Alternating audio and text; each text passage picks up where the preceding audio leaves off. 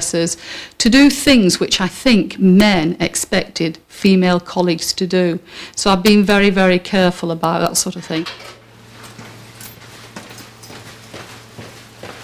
As a young police officer, Pauline Clare is obviously definitely a role model. The fact that somebody at the very top that is respected by you know, men and women of all ranks and actually genuinely admired, it's of great, you know, inspiration really to think yes, it can be done. Would you like to become Chief Constable? I personally cannot, you know, see, I mean, it's ridiculous to say, yes, you know, I'm going to be the next Chief Constable. I think when I came into the police force, I didn't even think I was going to be a sergeant. Now, I'll hopefully keep on going until I think that that's my limit. You rang up for camera number. Your camera number is PA.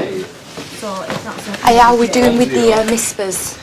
The only one that we had was from Wilkinson House. I thoroughly enjoyed the challenge, and when you come on duty, I mean, I'm turning up an hour before my shift because I'm that sort of focused for it. You know, I do enjoy when people are coming to you for decisions because, if anything, it's a compliment when they're actually looking at you for support and advice. And you know, I've always found that a real challenge to help people, and I'll bend over backwards for them. So it gives me a real kick to be able to do that. Okay, who have you got going to that? I'm just about to get someone to do it now.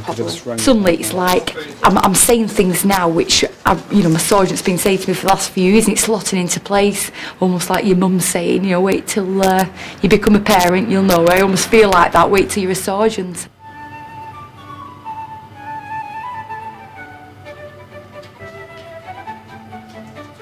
At every rank, I think I've found it quite easy to know where to draw the line.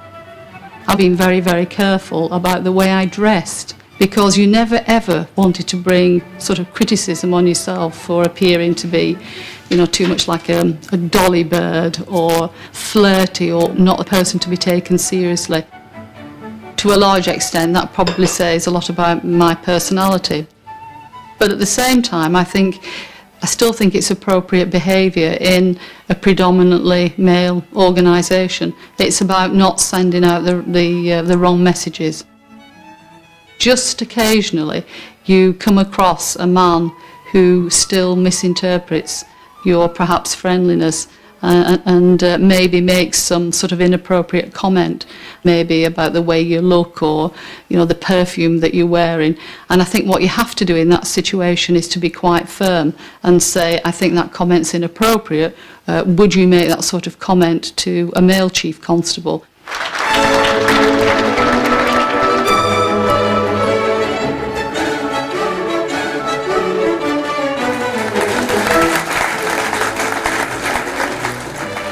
Thank you very much.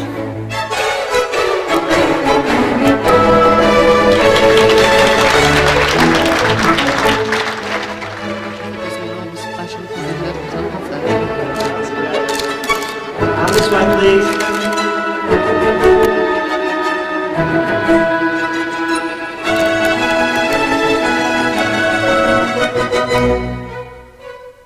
Are you applying for the deputy's job in the Met? No. I have never enjoyed being a deputy, ever, whether it's a deputy divisional commander or a deputy chief constable, and I don't intend to be deputy to anyone else. So that's the answer to the question.